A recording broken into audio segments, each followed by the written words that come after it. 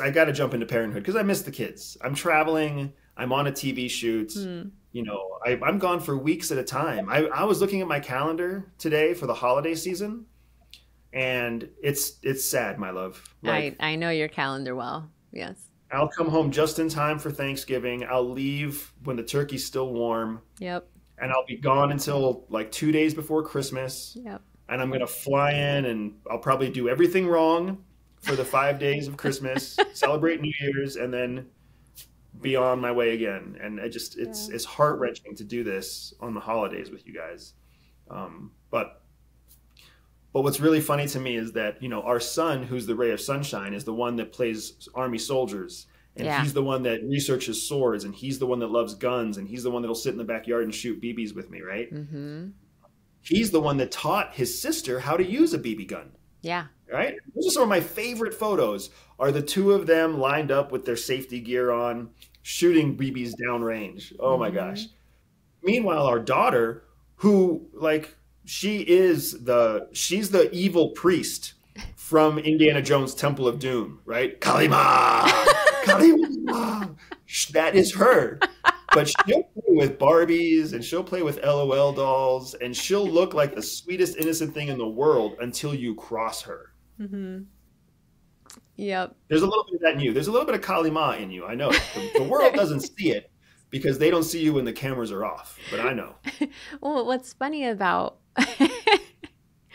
it's true. What's funny about me and our daughter is that we really are kind of we tend to the extremes and we need somebody to pull us back to center. I don't know if you remember when we were dating. When we were first dating, I used to make you drive all over the place because it was DC and I hate driving in DC. But I have like internal temperature issues. So, yes, oh my gosh. And I'm from Florida, so I wasn't used to a place with 4 seasons. So it's like the seasons were changing. I would like be warm and then I'd be cold. And to fix it, I would like turn the dial all the way up, like all the way hot or all the way cold. And you would slowly try to reach over and adjust it to the center or adjust it just like 1 degree higher. And I'm like, I am freezing right now. And you're like, 1 degree higher is going to make a difference. I promise you. Just give it 15 minutes. I'm like, I'm shaking in my boots. I was freezing my ass off. And you're like, I promise you. Just trust me. And over the last, you know, how long have we been together? 15 years. I have finally started recognizing that if I make it 1 degree warmer, it actually works. I don't know that you've actually changed. I'm pretty sure you still pound that thermostat all hot, all cold. But then later on, I do kind of see you adjusting it a little bit. Yeah. But you know, I'm willing to bet that your temperature issues are not unique to you. And I'm also willing to bet that my frustration with how you handle the thermostat is probably not unique to me. Because you want instant results. Like, I get it, my love. I totally get it.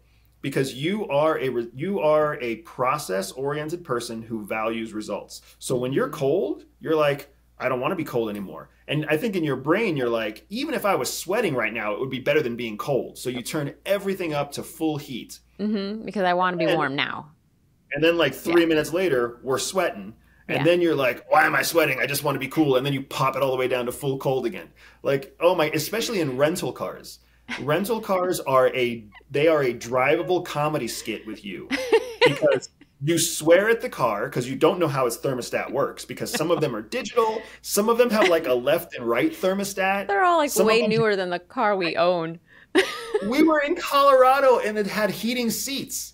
So the seats would get hot and you kept turning the AC down because you were like, why am I so hot right now? I just want it to be cold.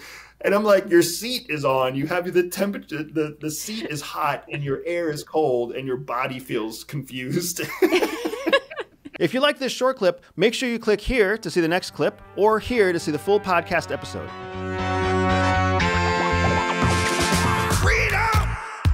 So fresh, so new.